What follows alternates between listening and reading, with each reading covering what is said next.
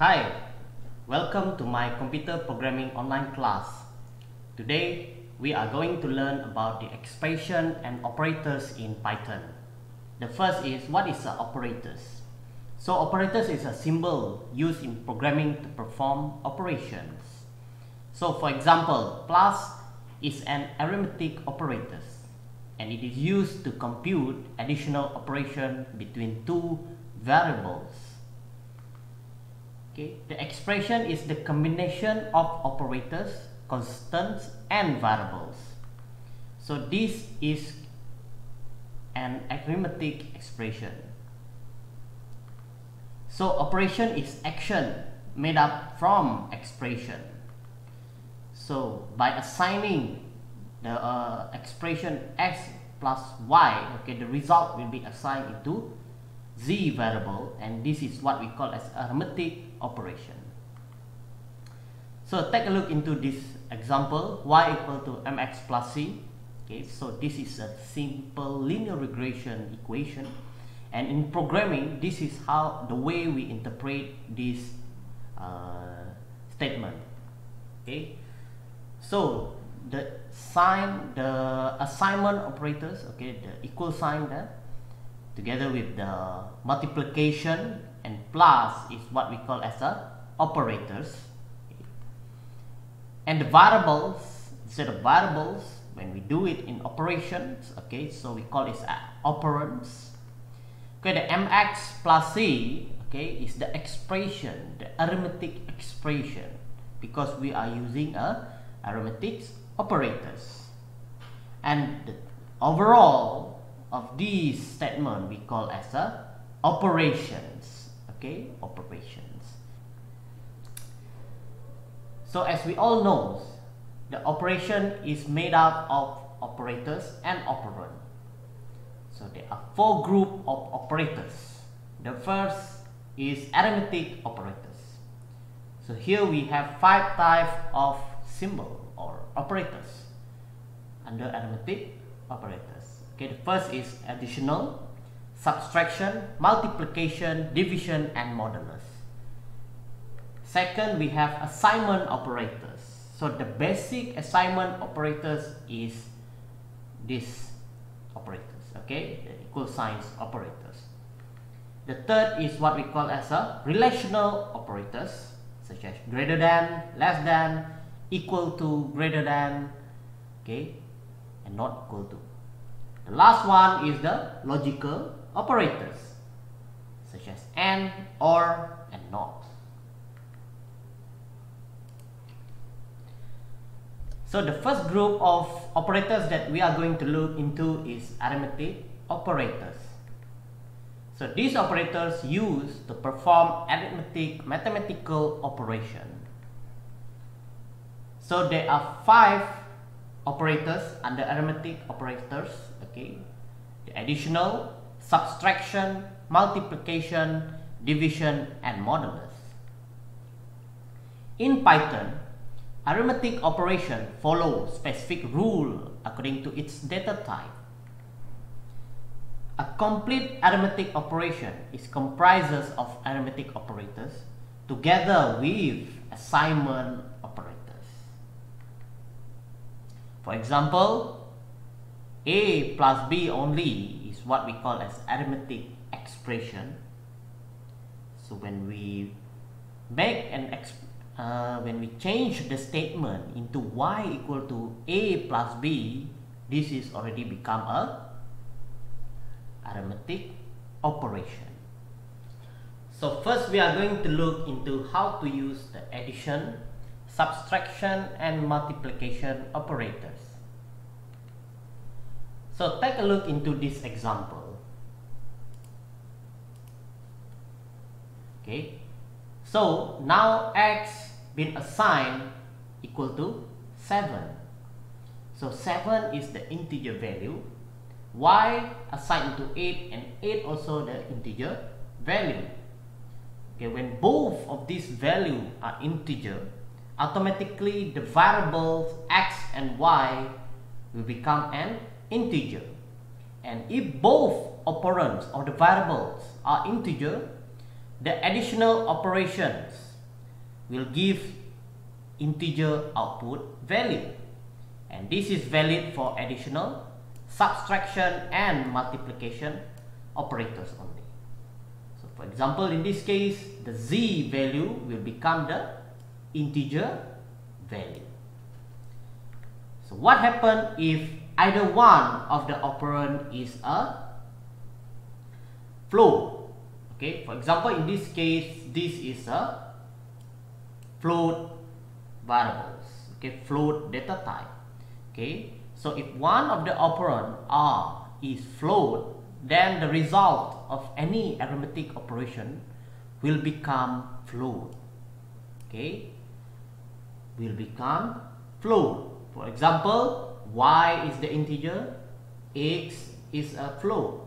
So the operation, okay, the subtraction operation will give the value of z become a float. So variables with integer data type. So what actually happened here?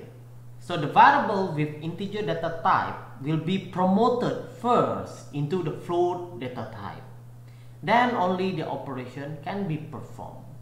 So it means that in this case, take a look into this case, the multiplication operation here. So y is a float, so x is a integer. X will be promoted into a float first. Will be promoted into a float, then the operation can be continued and give you the output of float data type. So division a little bit different. Okay, in Python, the division always give the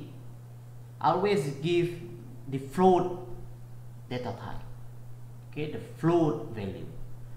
Okay, so for example, in this case, all right, the x and y are both integer, but the result of the division operation will always give the value in a floating value. Okay, so how to make sure that we can get the integer value? So the trick that we can use here is to enforce the output variables using a integer int keywords. Then the final output that we can obtain is integer. Otherwise, okay, it always gives us an floating values.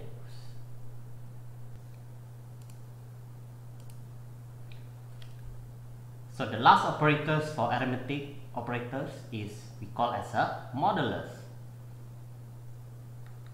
So the modulus operator used to determine the remainder of division operations.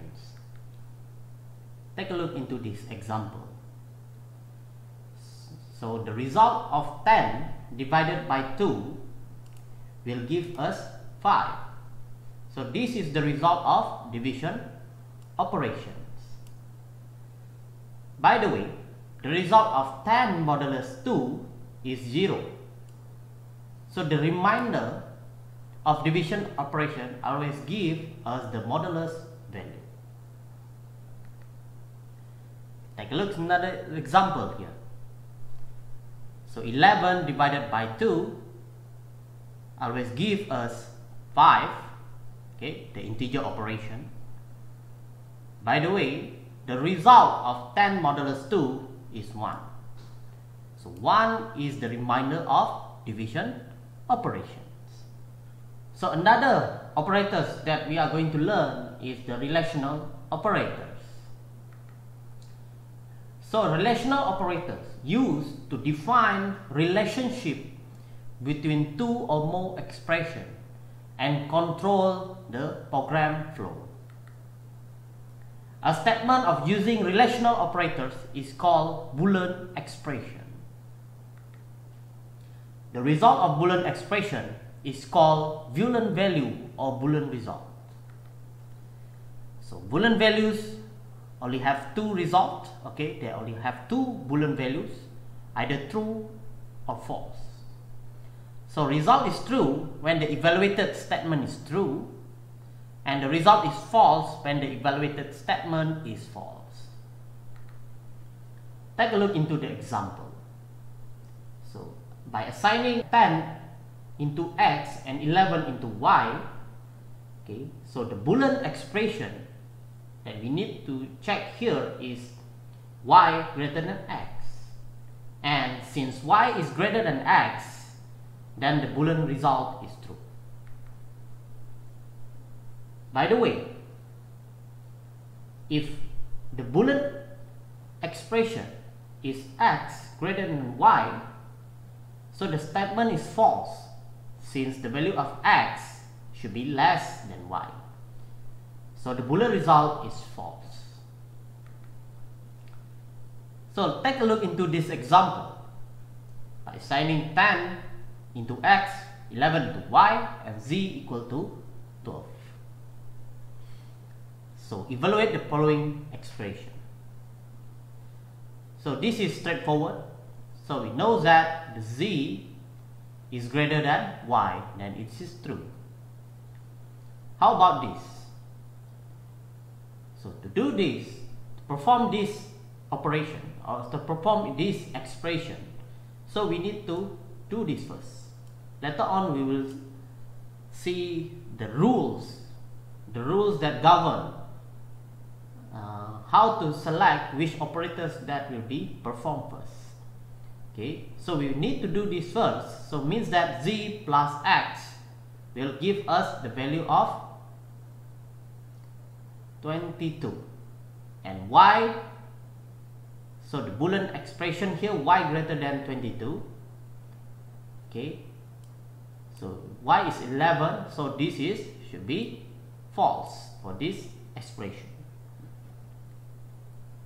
How about the equal signs, equal to operators here? Okay, so since y equal to 11 and z minus 1 is equal to 11, then it's become true. Do not confuse this symbol and the assignment symbol. Okay, the equal to, this is equal to in Boolean expression in relational operators. Okay, this is the assignment operators, so it's not same. It's not same.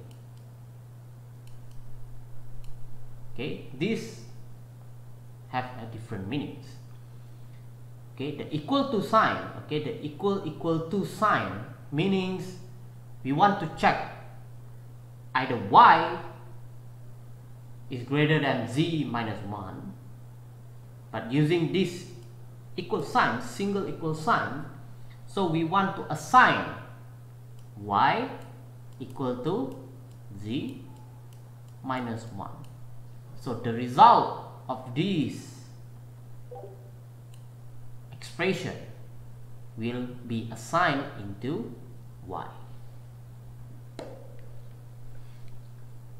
So the rest, okay, another one that is more advanced here, this one, okay, this one is quite tricky.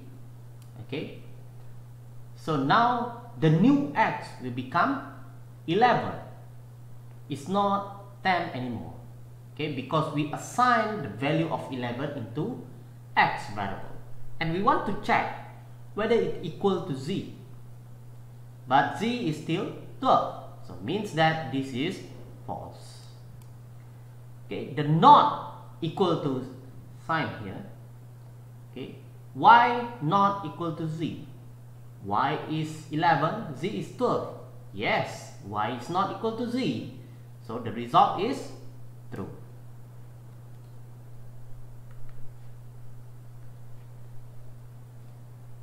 Okay, another operators in Python is we call as a logical operators.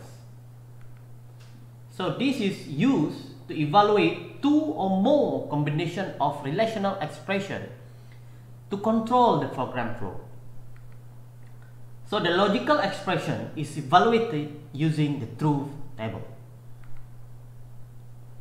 Okay, so these are the three logical operators that are available in Python: AND, OR, and NOT. Okay, these operators is expressed by using a words. In previous operators, we saw all of the operators are using a symbol. In logical operators for Python, we use words to represent the operators. So how the AND will be evaluated? So if all the expressions are true, then the Boolean result is true. For example, if we have two conditions, okay, so if condition A and B both are true, then the result will be true.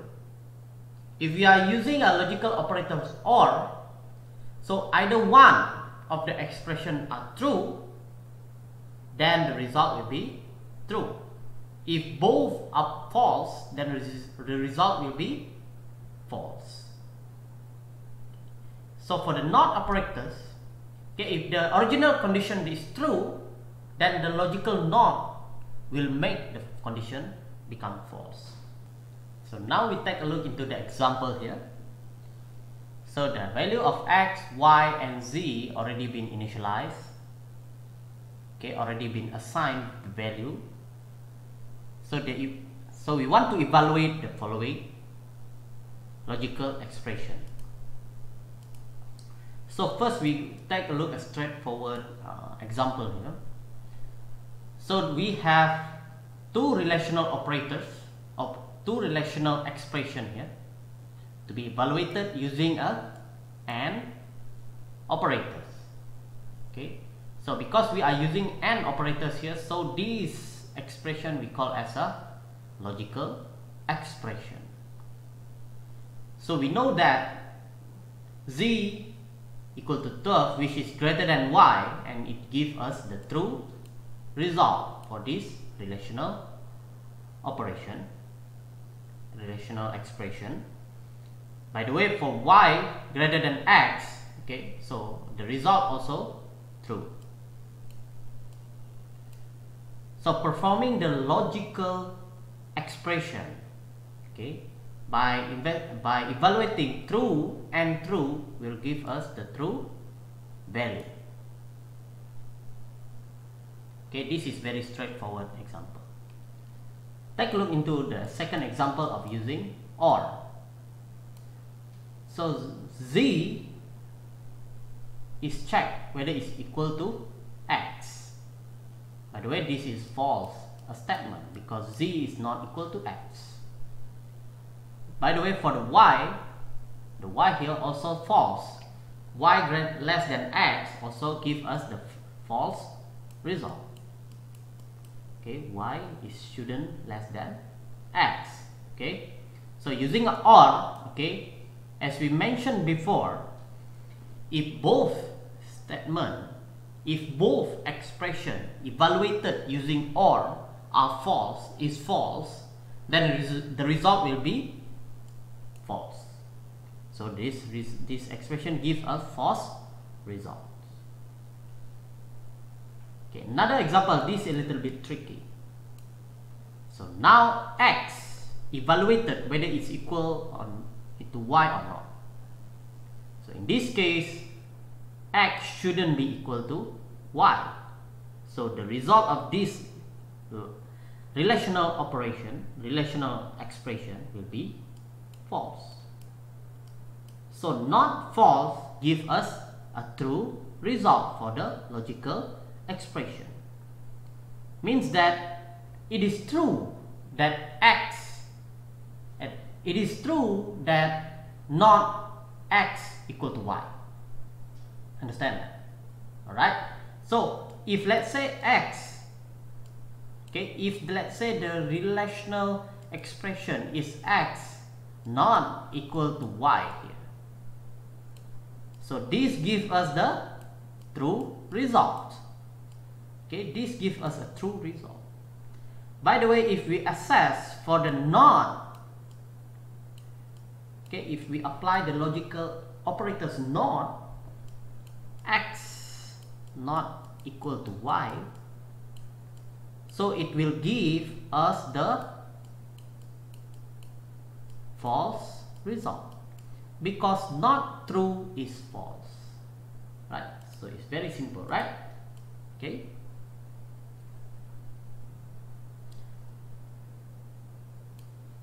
Alright, so how about if the logical expression has two logical operators? Okay, it can be more, right? So in this case we have and or. Alright, so how to evaluate this? Okay, so first we need to evaluate the relational operators first. All the things that have a relational operators. Alright, so we will check first. Okay, so when we perform this arithmetic expression s plus 1, okay, y is less. Okay, we take a look here. So x plus 1 will give us 11, so y will give us the value less than, okay, y is 11 also, then the value should equal to the new x plus 1. So this is true, the statement is true here. How about this? X greater than or equal to 5. Yes, true for this. And then we will evaluate this expression first. So true and true give us a true value, right? And then we will evaluate these. So this gives us, actually we need to evaluate all the relational operators first, and then we go to logical operators from left to the right. Okay, so the z, okay, here we know that the result will be true, right? So true or true. Okay, the result of these give us true, then we'll be checked with these true or true give us the true result for this expression. So it's easy, right? Okay. Alright, take a look at another example here. So not x equal to 10 and z greater than y. So here, so x equal to 10. So these relational operators give us a true result, right? So not x equal to 10. Okay, this expression gives us the false result, and we want to check it with z greater than y. So z greater than y give us the true result for the relational expression, and we want to check both of these, okay, using the AND operators. So false and true give us false result. Okay, it's easy, right? Another example here, the last one. Okay, the last example here. Y not equal to 11 or x plus y greater than z. So first, which one will be evaluated? First, we need to evaluate this arithmetic expression first, and then we can evaluate for this and this. Okay, this same level. The last one for the OR operators.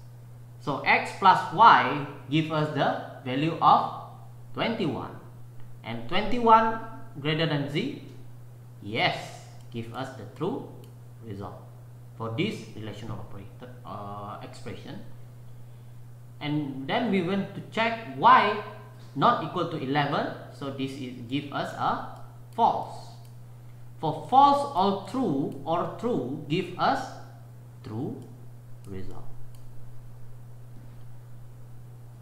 So it's straightforward. Okay, if you able to evaluate this, okay, then you can obtain the result easily. Alright. Okay, there are some rules to identify which one to be evaluated first. So take a look into this example. So we have this expression, combination of the relational operators, arithmetic operators, and the logical operators. So which one will be evaluated first? So first we need to evaluate the arithmetic operators, z plus 2. And then we will go, okay, we do the relational operators here. Either one can be performed first. And the last one, we will evaluate the AND operators. So the rules to decide which operator will be performed first is called as precedence. So the higher the precedence, okay, it will be first evaluated. It will be named as the first precedence. So for example, here, okay, so we have the top precedence, okay, in Python programming is the arithmetic operators, and the group of arithmetic operators that is the top, the highest precedence is multiplication, division, and modulus, then followed by additional and subtraction operators, okay, and then it will follow by the relational operators. Okay, the last one will be these three logical operators.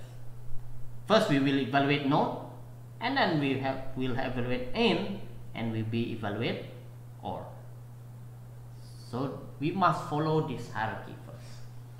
For example, if let's say we have different operators, okay, different operators, we will use the precedence rule. Okay, different operators mean that different group of operators, if they're present in the same statement, we will use the precedence rule. How about if the operators is in the same group? So what are the rules that we use to specify that, to know which one will be executed first? So we use the rule of associativity. So associativity is applicable when having two or more operators of the same precedence. Okay, it indicates the order in which they execute. Okay, for example, y plus x plus y minus z. So we always use, okay, in Python programming.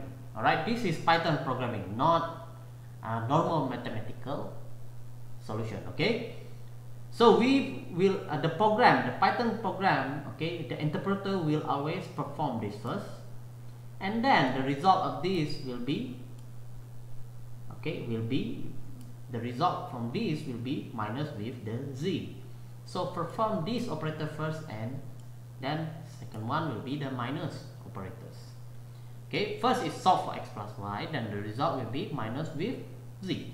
So this is what we call as a left to right associativity. Okay.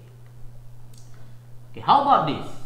Okay, when we assign the value, the result value of x plus z, okay, this is right to the left, because first we will perform this operation x plus z, and the results, okay, the value that we obtain from this expression will be assigned into y. Then this will be evaluated as a second. First we evaluate this, and then second will be evaluate this. So we can see the rule of association here is from right to the left.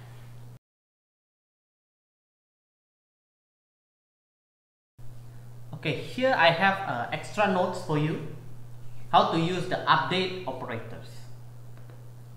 Sometimes new value of the variable need to be updated from its original value. Take an example here. I want to update the new value of y, so I assign it. The new value of y will be updated as y plus x, will give us the new value of y. So another way of writing this statement is by using plus equal operators. So this is what we call as update operators. So the statement y equal to y plus x also equivalent to y plus equal to x. So instead of writing this way, we can write it in this way. Okay, so y, okay, the step increment of y is by 1, so we can update it using this method. So this is the way to write it. Okay, we see that, okay, the result of the new y here, okay, the old y is 10, but the new y will be 10 plus 11 equal to 21. So these are example. All the others okay, it can be used together with all arithmetic operators. So that's all for this section. Thank you very much. So in the next section, we will learn about selection control structure in programming.